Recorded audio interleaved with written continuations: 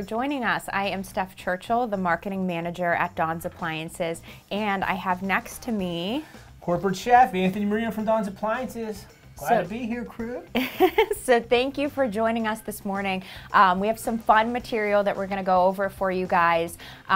Everyone loves rotisserie, right? And with everyone cooking at home during the pandemic, we're going to tell you how to get the rotisserie flavor when you don't have a rotisserie at home. Interesting stuff, crew. This is the best. So the rotisserie method is really going to use, all of your convection roast methods. So when I talk about convection roast, let's back it up a little bit. What the convection is, that's that fan in the back of the oven, gang. If you see it there, you're like, is that supposed to be there? Yeah, what that does is that fan turns on and it's going to move air throughout the oven cavity to give you even heat from top to bottom. And then when we use these precise settings, they turn the oven's elements on at different periods. So when I say we're going to use the convection roast setting, what we're going to use is the broiler element, the fan, and the bake element, which if you look down in your oven, you'll see like a flat pan. Don't worry, your bake element's right underneath there. They're hidden bake elements now for safety reasons, things like that. And if we could back up for just a second, for those who aren't avid cooks like myself, so let's put this in layman terms. So why are we choosing convection roast rather than convection bake?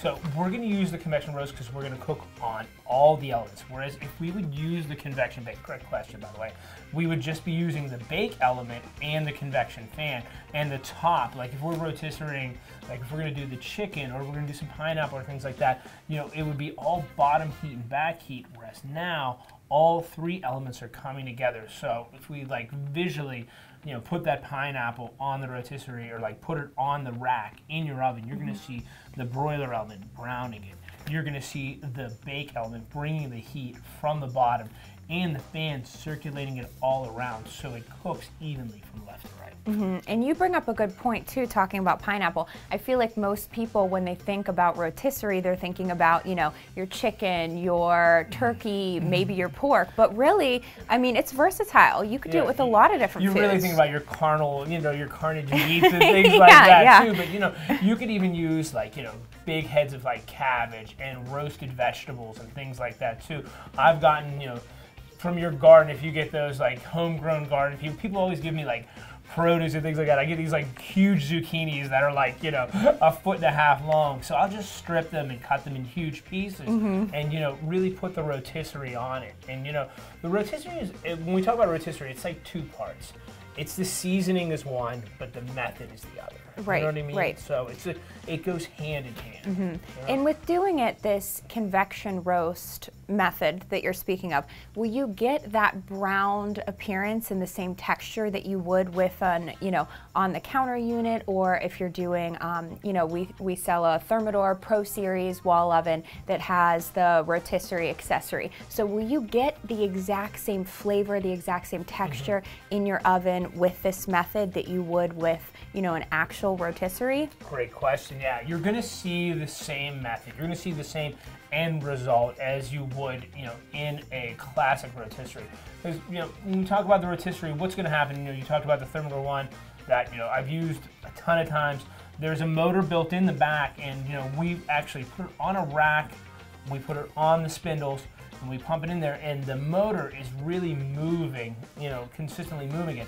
And the fan doesn't go on, and the broiler element goes on in the bake element. So now, in the convection roast setting that we discussed before, all three of those are moving, so we can actually keep it on a rack, raised up, just so there's air underneath it, and it will mimic that same cooking style with the airflow. Right, right. So I know we talked about the method. You also mentioned that seasoning is part of the importance. What about just the preparation in itself? So when I picture rotisserie, I picture, a chicken or turkey being trussed. Is that the right word? Trussed, yes, you got it. Yeah, absolutely. I know all the kitchen jargon.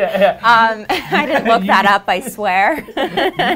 You're expanding with your kitchen jargon. Yeah. So do you have to do the trussing method or any other method in preparation before your convection roasting your meats or your produce to get that rotisserie taste? Yeah, awesome. You do want to maintain the same recipe that you did from previous.